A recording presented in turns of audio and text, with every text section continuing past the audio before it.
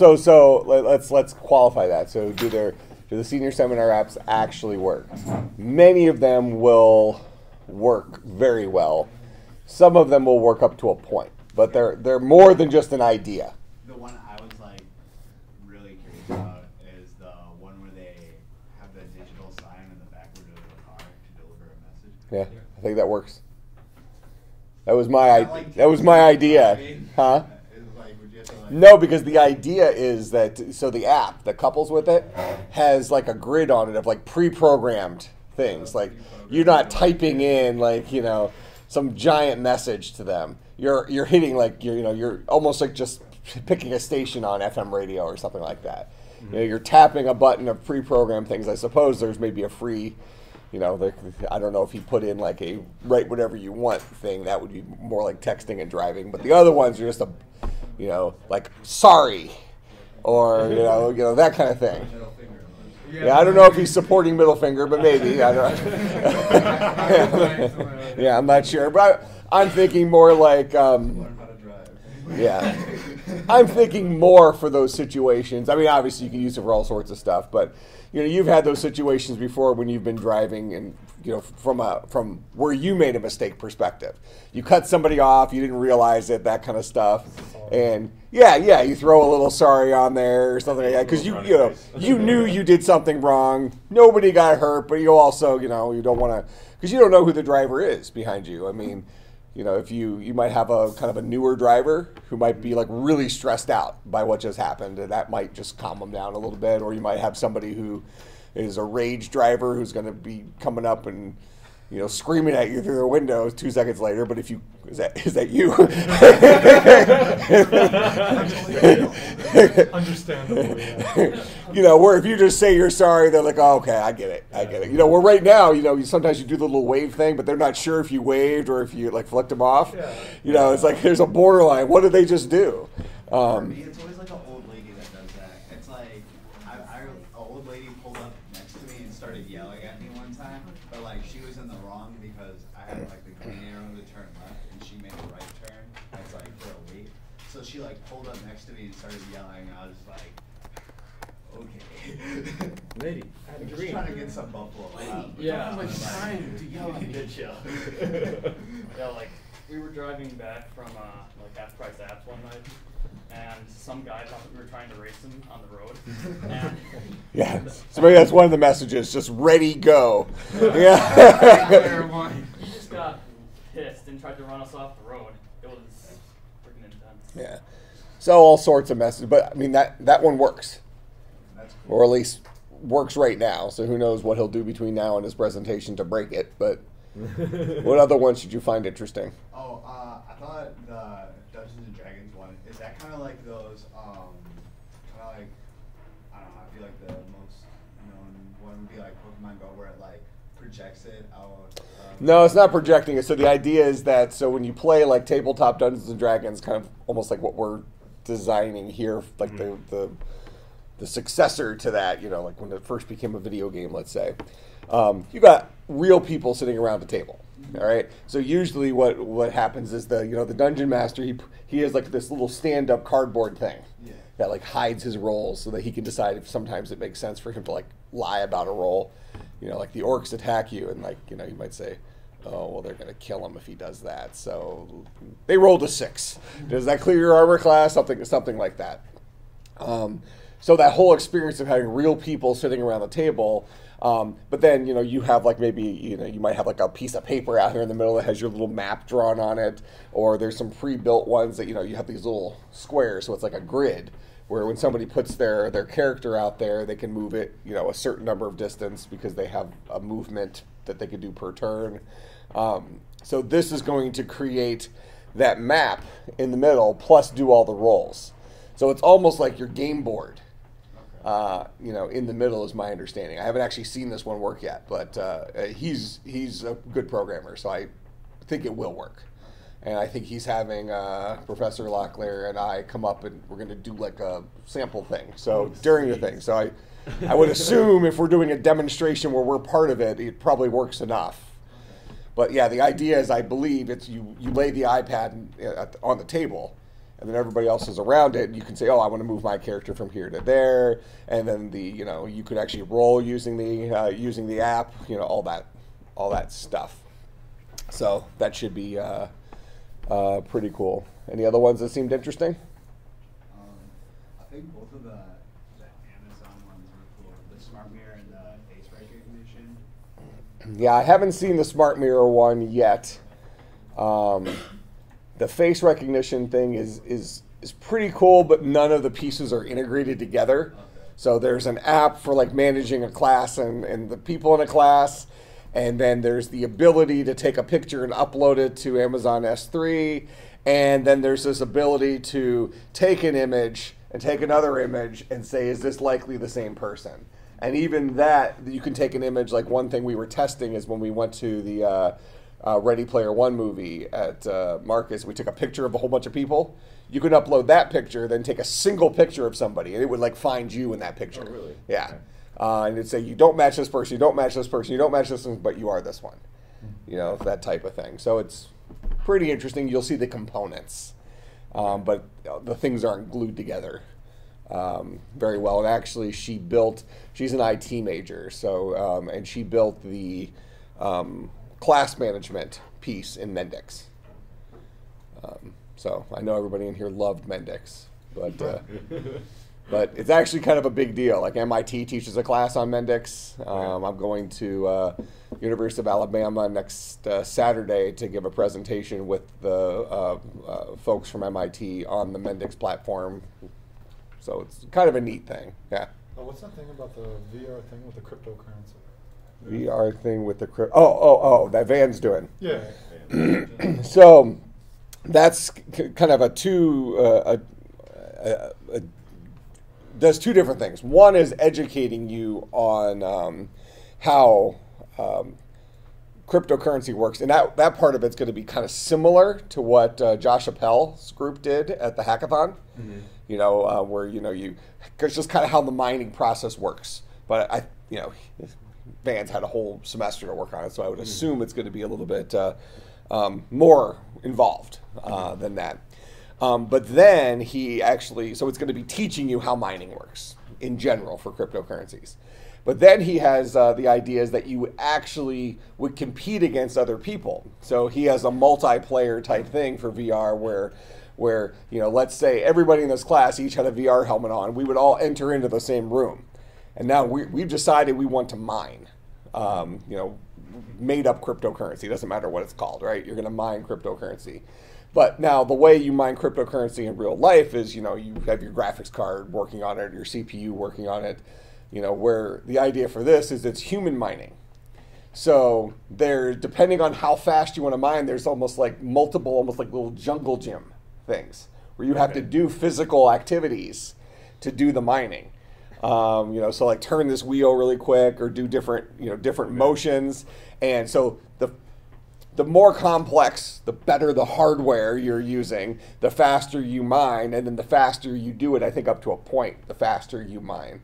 So it's like kind of exercise meets, you learn about mining, then you do exercise meets mining. It's not actually attached to a real crypto behind the scenes yet, but I think that would be kind of a cool thing. So, instead of assuming, so if we fast forward and say that VR is the future, which I think is clear, but let's just assume that is the case, and something like Ready Player One is really where we're going to be, what it's going to look like in 10 years, let's say.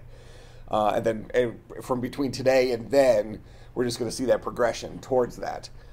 Well, all of a sudden, maybe you wouldn't go to the aerobics class at the gym.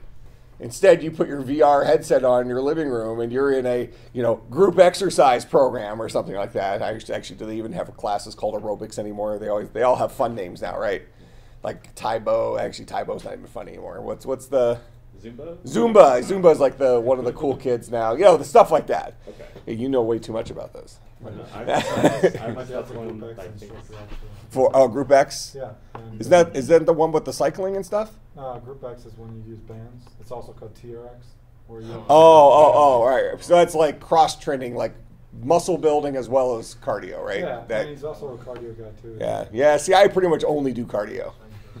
It's like instantly laughs. Couldn't have held that back just a little.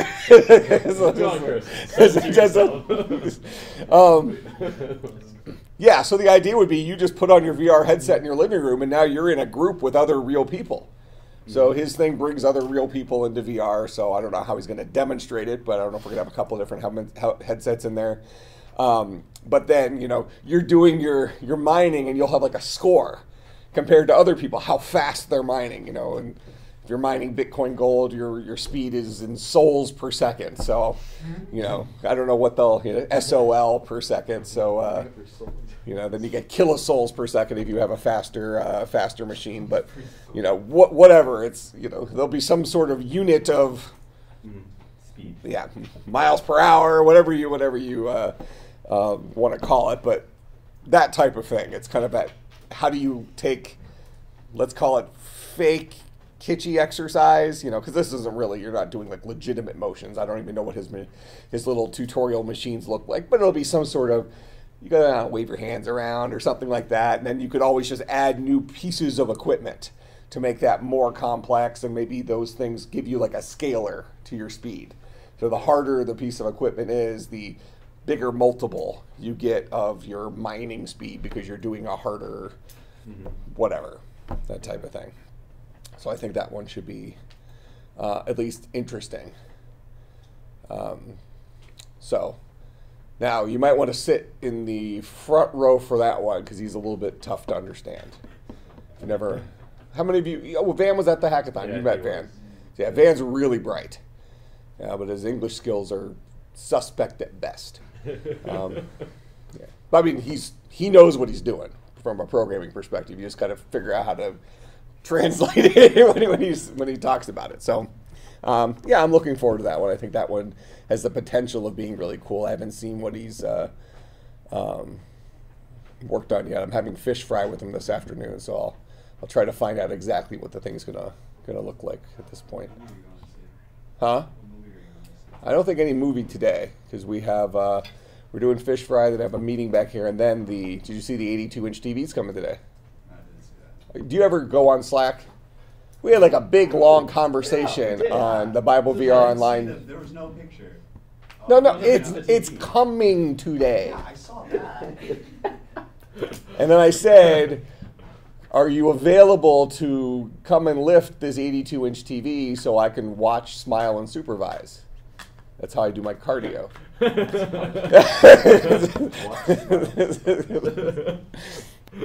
It's supposed to be delivered somewhere between 2 p.m. and 6 p.m. tonight.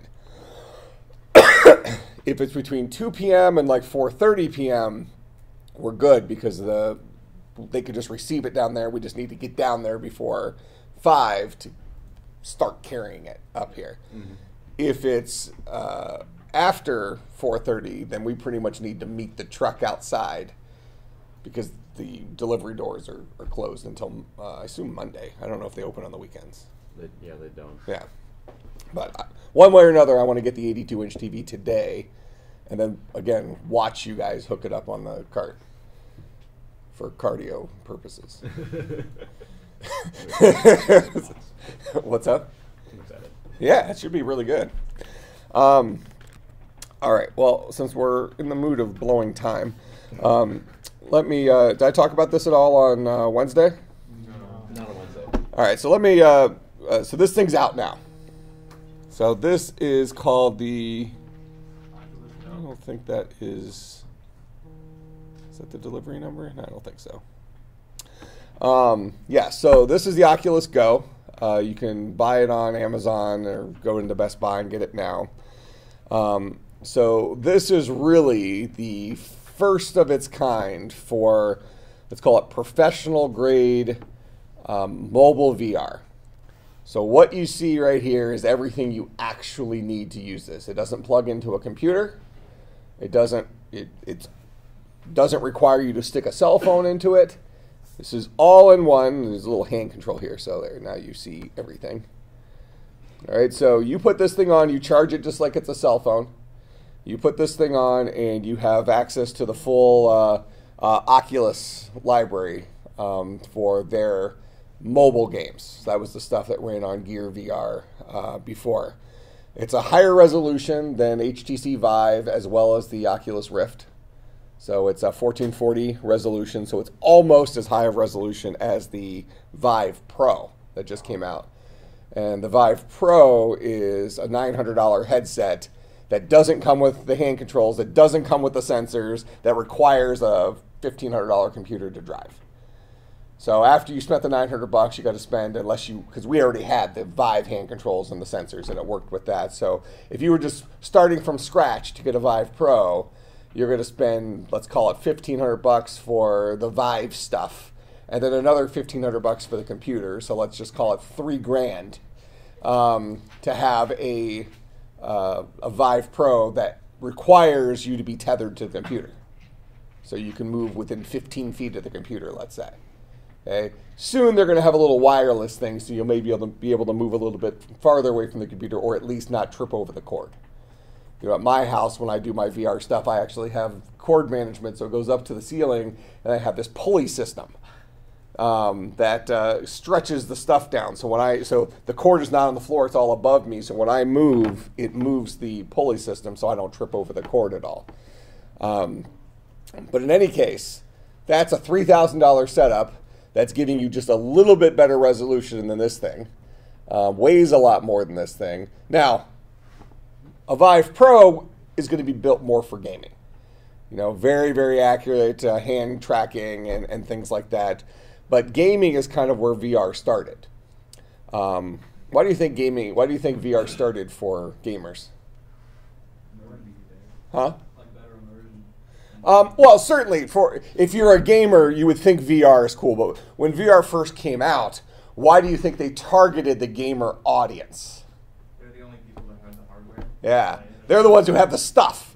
Okay, because gamers are already the crazies who've decided, well, I need 2 of those ridiculously priced graphics cards for X, Y.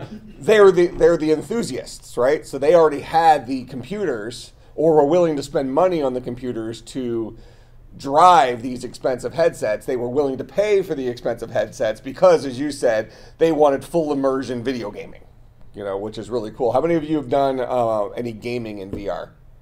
Like years ago when I was a kid, I tried. I would have been not really VR. It was years ago. Because really, we would be talking about, I guess when I'm saying gaming in VR, we're talking like in the last 2 years. Probably legitimate stuff. What games have you played in VR? Just some demos, not like any. I don't have a headset or anything. You have, okay. I play some here and I play some at the Microsoft store. I don't remember the names of them. It was the one for Bo, where you, like, the people come and try to take down the gate. Okay. I can't remember the name. Gotcha. How many of you in here have played like Robo Recall? Yeah, that was okay. Robo Recall is pretty legit. So you get these robots coming at you. You're pulling your guns from your hips and you're shooting them. You're grabbing your like super rifle thing from the, you know, all sorts of kind of crazy stuff, and things are coming at you a mile a minute. Well, my opinion is the killer application for VR is really home entertainment. Okay. Now, gaming is cool, and I think as we keep moving forward, there's going to be some really cool gaming type of experiences. But gaming is kind of it's a big niche market, but it's a niche market, right? You know, it's kind of your, let's call it, if you want to attach dollars to it, let's call it your 19 to 30-year-old, mostly male market, something like that. You can drop it back and say it's probably 10-year-old to that, but between 10 and 18 or so, you're asking your parents to pay for the stuff. But if you think about the broader market for this stuff, I think the killer application for VR is really home entertainment. So, you know, you go out and you spend $2,000 or $1,500 on a 65-inch nice big screen TV hanging on your wall. You can watch that in one room, and you got an entire room dedicated to this thing. Well, with VR, you can watch Netflix. The example I always use is you can watch Netflix on a 100-foot screen in a broom closet. Because you don't need space for that, because you have this thing on your face and it creates perspective. So these types of devices, what really needed to happen is we needed to have a device that was no longer tethered to a computer, that was a one and done experience, something you didn't have to stick your phone into. You didn't, because those, you can go onto Amazon and find a $12 VR headset that you have to shove your phone into, and before you put your phone into it, you got to go and launch the app on your phone, then put it in there, and then it, depending on how big the screen size in your phone, it might look wonky or not look wonky. So it's more of a try VR thing than a real VR experience you might use every single day.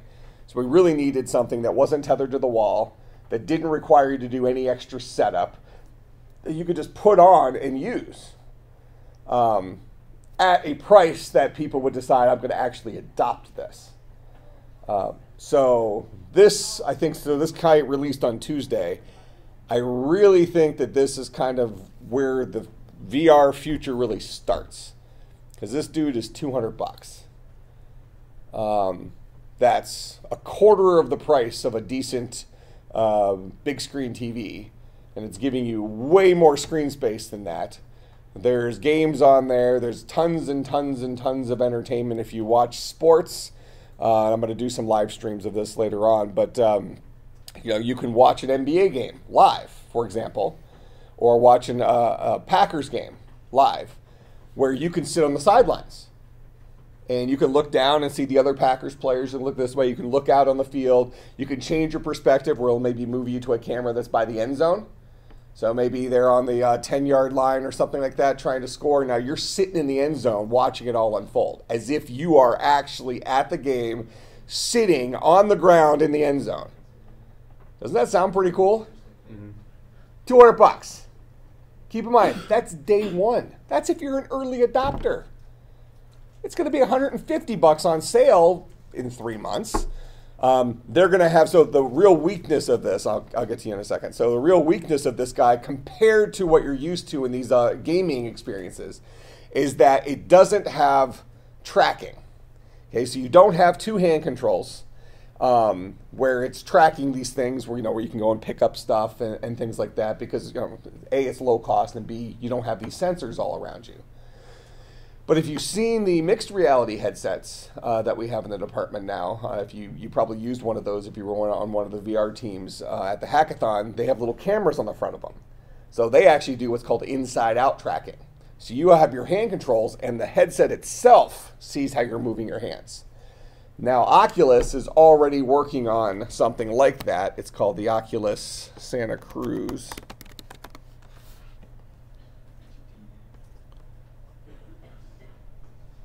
Let's just see if they maybe show an image that's, something like this.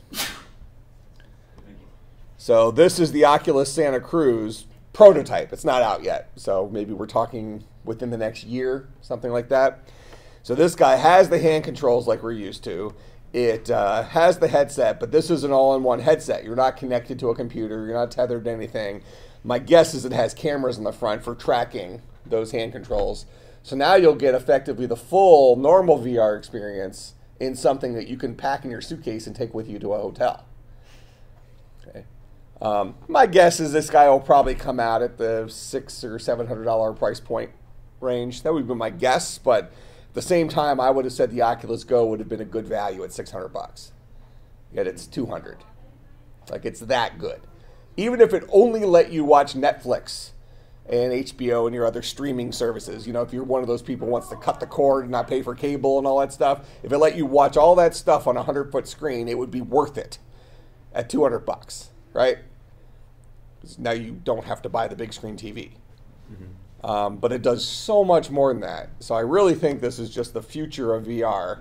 And if you're a sports fanatic or like going to live concerts, stuff like that, there's a bunch of concert type stuff. You can right from the front row. And there's already content for that, or things that were recorded live last year and stuff like that. But now that you have a device like this that is in a significantly larger percentage of the population's hands, do you think they're going to make a lot more concerts live and a lot more NFL games live? I mean, how much do the Packers charge for a front row seat if you could even never get one? A lot, right? Well, now they can sell the same seat thousands and thousands and thousands of times, because what they actually have at that seat is a 360-degree camera. And all you have to do is plug into the feed. and you're watching that game from that perspective. Then you can jump to another camera on the field and watch it from that perspective. If you like the other team, you can jump over to their sideline camera. Stuff like that. So they can just put 5, 6, 7 cameras around the field in different places and then sell that seat. Okay, go ahead, you were waiting. About the game thing, didn't they promote that a few years ago? Because I remember there was like commercials about some VR thing. Like, Oh, I mean, I would say big time, because that's kind of the point. Is, you know, a few years ago when VR was really just coming out, when it was still very expensive. You know, when the HTC Vive first came out, it was $1,200. So they were definitely promoting it to the gamer industry because they were the ones who were willing to spend the money for that kind of hardware. Because I remember that you had like the Samsung you put on there, and then there's some way they configure that to like one of the cameras. You're like courtside for basketball. Yeah, so those things have kind of been like teased for a while, and you know, ESPN has done something where like they'll have like one game live per season, or I think they did the All-Star game last year, but they have a lot of recorded content where you can go back and watch like the 2017 highlights of like the NBA in VR, where you know they created the 360-degree content, but they weren't streaming it live. So if you're a football fan, you'd probably prefer to watch the game live than have to go back. I mean, maybe you go back and watch the highlights in VR. I know they did the Olympics. They had quite a few live events at the Olympics this last year for Gear VR, which is Samsung's headset. This is effectively Gear VR that doesn't require you to plug a Samsung phone into it. That's what Oculus Go is. So they already have a pretty big library of software for it because all the software is binary compatible with Gear VR. You know, Gear VR is a $129 headset that requires you to plug this $1,000 phone into it. Now, but only if you have one of the newer Samsung phones. It's got to be made by Samsung, and it has to be one of their compatible ones in order for you to plug it into it. So that was limiting the market. Well, now you have that same experience for $200 total that anybody can use. Doesn't use your phone. Does that make sense? So kind of cool. What were you going to say? How long does the battery last? My experience so far, I just got it yesterday afternoon, is I would say if you're movie watching, let's say you're just watching Netflix, I would say the battery probably lasts 5 or 6 hours. If you, like this morning, I was joking, I literally was live streaming fishing for the, I was sitting on the couch. Well, before that, my wife was kind of making fun of me. I was sitting somewhere else fishing. You can use your imagination, I suppose. She's like, "What are you doing?" I'm like, casting. Jesus. So, but I only did that for like the last 10 minutes. So I would say, but I played the game for a while before I was live streaming. I would say maybe 3 hours if you're playing a game constantly. Something like that, 2 or 3 hours. But it has a little, it charges via USB, just like you plug in a cell phone. So I haven't actually tried it with this yet, but I have one of those, little charger brick things you can bring with you. So, I mean, you can charge it and use it at the same time, which a lot of devices won't let you do that. So I haven't tried that. I would assume this thing pretty much has a cell phone battery. So with something like that, I would think you could probably get 10 or 15 hours. Good enough for an international flight or something like that. If you just bring the $20 charged little backup brick. Start gluing bricks. Well, but that's not like those things are small, right? They're not very big. You throw it in your pocket, just have the little cable coming out of your pocket.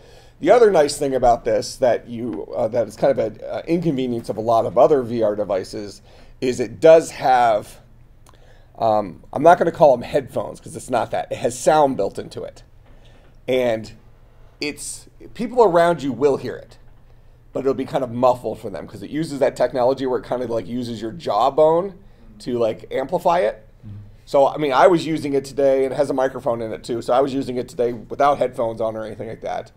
But you will disrupt people around you if you're doing that. But it has a 3mm jack to plug in a headset or something like that. So you can certainly go completely private if you want to. But if you don't have anything on you and you're sitting somewhere by yourself or fishing in the bathroom,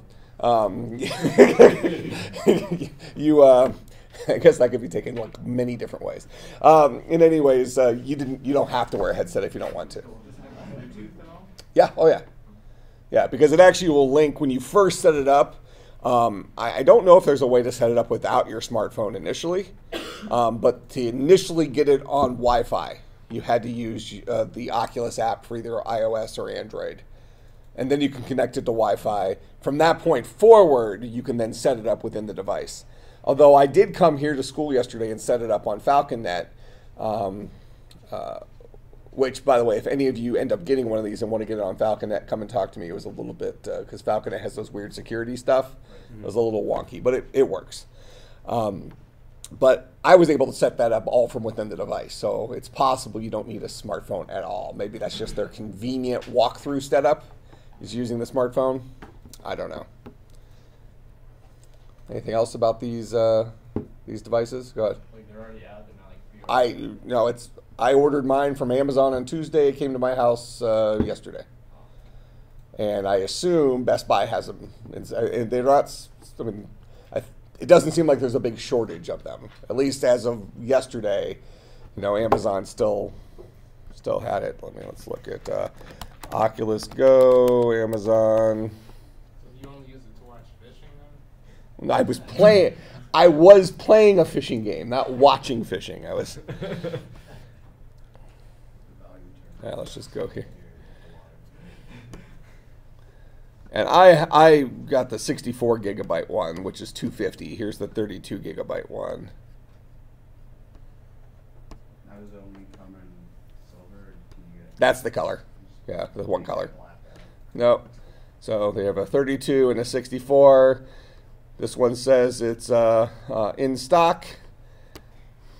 You'll get it Sunday if you order it in the next 11 hours, 64 gigs. Also in stock. So it stores all the games and stuff inside of it. Yeah, on the device. It's got, everything's all completely inside the device. Where's that going, Jack? I think it's over here. I think it's kind of on almost in the corner, like this curvy area here. Yeah. I think somewhere in that ballpark. You still plug in headphones or whatever. Oh yeah, Alright. yeah. I haven't actually plugged them in yet, but I've watched a lot of, reviews of it where when you plug them in, the rest of it goes silent. You don't have to do anything special. You're not wearing your headphones and still broadcasting to the world. Oh yeah, I mean, so you can because of where it's positioned, you can probably even do some of those short ones. I would assume that Bluetooth headphones would also work with it. I know some of the live chat type stuff. They recommend not using Bluetooth. I've never had a problem with it because they talk about the lag or whatever. But another thing you can do with it right now is I've only seen it. The current thing only lets you do it with up to 3 total people. But you can go and watch a movie, and then 2 other people can join the room with you, and you can chat and watch the movie and stuff. They might be sitting right next to you in your living room, or they might be sitting across the world somewhere. But you're watching a movie together, talking to them, chatting, whatever, and you're watching it there on the big screen. And that's day one. Before long, you're going to have kind of the private home type things where you have to, invite your, family. That way, you're sitting in this, your home theater room will be just this little hallway at your house, right, with just some chairs in it. You all sit there with your noise canceling headphones on and things like that, and you're right next to each other, but you're actually communicating in VR. Because why communicate in real life if you can just be in VR? What's going on? Yeah, but I mean, even let's say, for instance, next weekend I'm traveling to Alabama. So let's say that at night my wife and I want to watch a show together. Well, she's going to still be here. I'm going to be in Alabama. I could put this VR headset on. She could put the VR headset on, and we could watch the show as if we're sitting there together in VR. Sit there and chat with each other and stuff like that, yet we're halfway across the country. That's really cool. Those are cool little things that are going to lead us in a couple different directions, right? one thing, it's going to make us even more antisocial. You know, we got the whole thing already where people are like texting across the dinner table to each other, right? But that's going to be even worse. Now they won't even make eye contact. They won't be able to make eye contact. This is eye contact in VR. You look at their avatar, something like that. So, what else? Don't you think that this can be kind of dangerous if it replaces human interaction in the direction that you say it's going to go? Well, I think the answer is certainly yes, but we've already gone down that pipe. I mean, with all the communication we have on our cell phones, being able to text, being able to do all, you know, how many of you would prefer to text or something today than make a phone call? Many of us, right? I'd rather just make a phone call. Yeah, but I mean, that would be more of an uncommon response, I think. I think a lot of people would prefer to just do things electronically. Send me an email. Send me a text. It's very instantaneous, and you can control the amount of time it takes. So we've already gone down that pipe of, you know, have people lost some of the interpersonal skills of talking to other people? So when you say, is it dangerous, that presumes that that's good, first of all, that being able to talk to other human beings in person is a good thing, which there's probably some truth to that, but you still are making the assumption that that's good, right? Mm-hmm. But then you're also saying, well, why not keep going if we're already here? It's not like we can backpedal, right? You know, what would happen if they just took your smartphones away? People have a panic attack. Yeah. I mean, how many of you have been anxious if you left your phone at home one day? That was high school. Yeah, one day. So, you know, this happened to me during the winter. I listened to my audiobook in the car when I'm coming into, and I had it charging. I had my phone charging.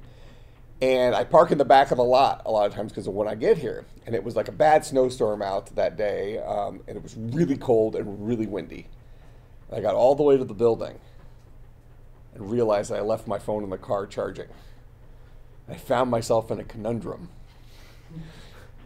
Do I go back, braving the elements, for the 3-minute walk across the parking lot all the way to the back of the lot to retrieve my phone? Or do I just go without it for the day? I think I was going to be here for 5 hours or something like that. And then just reunite with the phone next time I go and get my car to go home. Which do you think I chose? Go back. He was good. I went back and got it. I risked death to go back and get my phone. How many of you would have made the same choice? At least some of you, right? It would have to be legitimately dangerous to go outside. And then even maybe. It's look, there's a tornado warning. Well, it's not here yet. we got time. Right now, it's nice and calm. This is the calm before the storm. If I run fast, which you can imagine, we already talked about the cardio thing. I have some incredibly mediocre foot speed. If I run fast, stop halfway for the breather, finish off, then I can come back and I'll have my my phone. But we're already in a society where we've already gone down the rabbit hole, and there's no backing up from that. We see it, from a professor perspective, we've seen this for years where people's writing skills have gotten worse and worse. They've invented new words. Mm-hmm. And at first, you look at it as, this person's illiterate.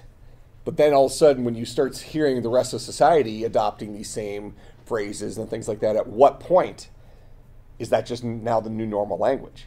I thought illiterate means you can't read in that country. Well, can't read, can't write. I think it goes across the board. So I think the punchline here would be, isn't what we would call normal English already a dumbed-down version of original English? Yeah, basically. I mean, go and read the King James Bible. We actually have in my church, we have a British guy. And whenever he does the readings at the church, he goes up and he reads from the King James. 'Cause it sounds like extra cool when you have a British guy doing that. Do you think it's just going to be a change in culture, though? It already is a change of culture, but the answer is yes. I mean, we're just going to keep going down the rabbit hole to the point where none of us will leave our houses. I mean, we've already done this. How many of you do a majority of your shopping on Amazon? Why go to the store? I got to put on pants? Amazon's made it so easy to return stuff, too. Why use the gas to go to the store? Try something, you don't like it, send it back. I like messing around. You like what? I like messing around with people, asking them weird questions. Oh, like, well, okay, so that's more of an entertainment type thing. Yeah. Yeah. I just like the one click thing. Yeah. You don't even know what you just bought. I'm surprised Amazon doesn't have like a random roller thing. Like you could just put in a price range that you're willing to spend, and you just say buy something. So, and actually, that would be kind of a. How many of you would do that? What if it was this? What if you would put in a maximum price you were willing to spend, and you roll the dice? This is like gambling, and whatever it picked, you got a 50% discount on. Would it like 50? Would it look at like what you bought recently? We don't want to attach too many rules to this, but maybe let's say it allowed you to omit certain categories. Okay. All right, so it's at least going to be in some sort of ballpark of things that you might use. I don't know. I mean, I buy things anywhere from hunting to bed sheets, like on Amazon, so it could give me. Yeah, but still, you're saying, okay, not that you're going to spend $100, but let's say you say the maximum I'm willing to spend is $100. Roll the dice, and it'll pick a product somewhere between $1 and $200 because you get a 50% discount on it. I do that. But you have no idea what you're going to get. But the product or the. It'd be fun. Yeah, you have no idea what. You know that the maximum amount of dollars you will spend for that roll is $100. It's just like pulling the thing on the casino, right? The slot machines. Except you'll always get something. Okay, but no returns. Unless it's defective. You have to keep it. You can't just send it back because you don't like it. But you get a 50% discount. It'd be a good way to get gifts. So you can do gift shopping. Amazon should watch this video. Man. Bring an idea to the R&D board. Hey, what if you get lucky? We could get a stock. Worth $200. Yeah, you only paid $100 for it. You turn around and sell it somewhere. Plus, you might get lucky the other way. Maybe you get a crappy prize, but it was only $3. You're only out $3 for your roll. Now, they could have a version of this that has a bigger range, right? Where it's $100, and depending on what you're willing to pay, that's what you will pay for that roll. And let's say when you pay $100, it will give you you'll get something in your range that is worth between, let's say, $10 and $2,500. Oh, I play that game. Okay. But you are spending $100. No matter what you get, it's $100 you're spending. Yeah, I play that game. Oh, yeah. I like my odds. You like your odds. You're gonna get a 3-pack of Kleenex. I just spent $100 on Kleenex. Are you kidding me? You should only be losing $90. Yeah, you're only losing $90. Yeah. So, I mean, Or you might get one of those on sale ATVs. Yeah, I need that. I would definitely do that. Doesn't that seem like that might be something Amazon eventually start? I mean, they're doing everything else. Yeah. Why wouldn't they get into quote gambling? With real money, not just The government's gonna really. Well, yeah, but it's real money when you go to the casino. Yeah, true, but you're not actually. Because they're already doing that at the casino, right? If you go to one of the, as long as you're gambling, they'll bring you free drinks. Yeah. I want you to stay here and get a little drunk. Just keep feeding the money in this slot. What's this? Michigan, you have to buy them. So. You have to buy what? In Minnesota, not Michigan. In Minnesota, you still have to buy your drinks and everything, but it's because it's like on a reservation, so they're not like allowed to bring. Like they can, but you have to pay for it. Really? Yeah, like Nobody goes to that well casino. because they allow 18-year-olds to gamble there. Is that at that's in Mystic? Yeah. Yeah, but they just started selling alcohol. Oh, it's like a new thing? It's in Mystic. Because, see, I don't gamble, but I'll go into one of those casinos and I'll find one of the penny machines.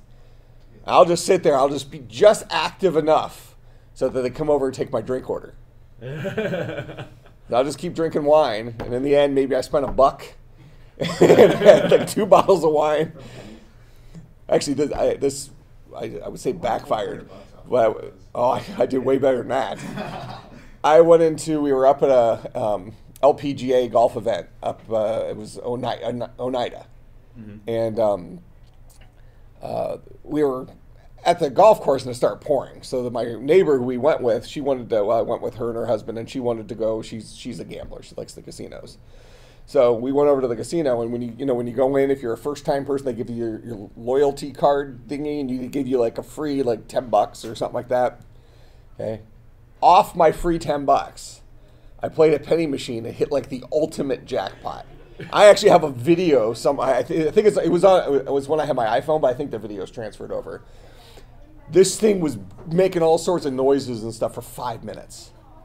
Like, all these people are crowding around. We're wondering, how much am I going to get? I'm thinking, oh, it's a penny. What is it going to be? Like, I'm going to win like $80 or something like that. Okay. So in the end, I could choose either a whole bunch of free rolls, like, I don't know, like 700 free rolls. Or I could choose like a gambling thing where I would get an amount of money between like $500 and $1,500. So I just give me the money. Yeah. So I think I got like $790 or something like that. So I walked in with nothing. They gave me $10 free. I walked out with cash, almost $800, playing the penny machine, and I had 4 drinks. Yeah, Sounds like a good day. that was a good day. But the thing is, you had all these like gambling addicts standing around there, the older ladies, and like, oh, this is like 500 spins. You could be here all day. Like, I'm just gonna lose the money. No, I'm going to cash out and leave. This is the last time I'm going to a casino. And the really funny thing is my neighbor, she had already, like, she went in, I think she said her limit was $100 or something like that. She had already lost it. So she went to the restroom, and I just sat down at the penny machine by where she was in there. And her husband's out there with me. And like my second roll, this thing starts going berserk. And yeah, so walked out with all this money from nothing. It was a good day. All right, well, class is over.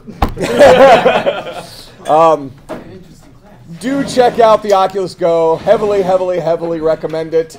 It'll be $200 well spent, especially if you're a big sports fan and stuff like that.